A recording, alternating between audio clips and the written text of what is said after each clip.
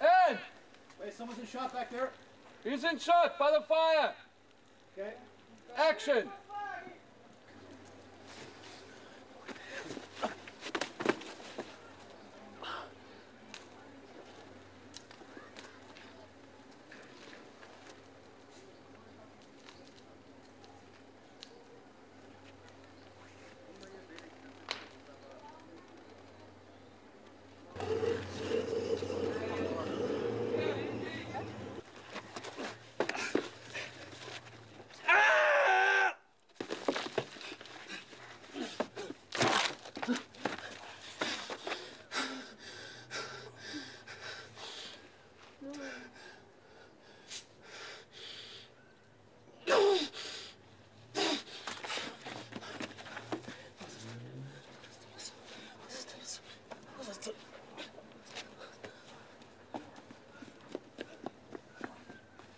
And I think for me as a young person, you know, playing a young person in '76, you really get a sense of the challenges that they were facing. You know, it's incredible to think that some of the kids that were on the streets there were 15, 16 years old, and yet the determination and what they wanted to do was to go up against an institution that was there when they were born. You know, and that kind of bravery and something as an actor is just a privilege to play. You know. To the box, going away. But now that I'm retiring, perhaps now, looking forward to this kind of treat.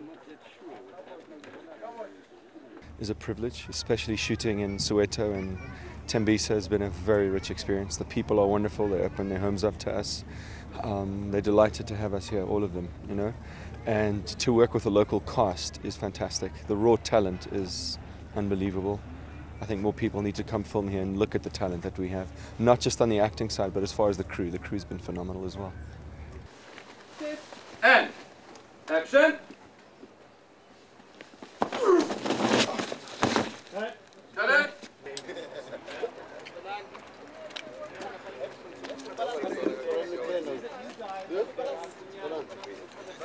The logistics have been monumental, and that's been our greatest challenge. And I think we've done very well considering how much we've had to do, and you know, not only that, but we're dealing with recreating the 70s and the 80s. We're dealing with action scenes. We're dealing with a big cast.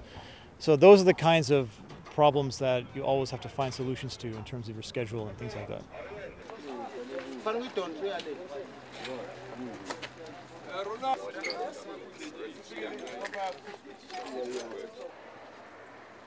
Sound speed.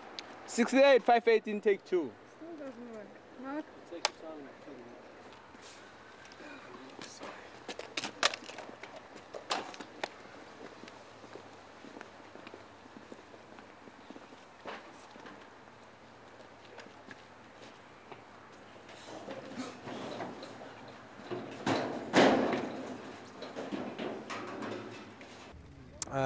And basically the journey it takes, you know, to find each other. They lose each other through the political scene, and the journey brings them back together at the end of the movie. So it's a life journey of these two guys that were best mates, and they find each other and actually help each other out in the end.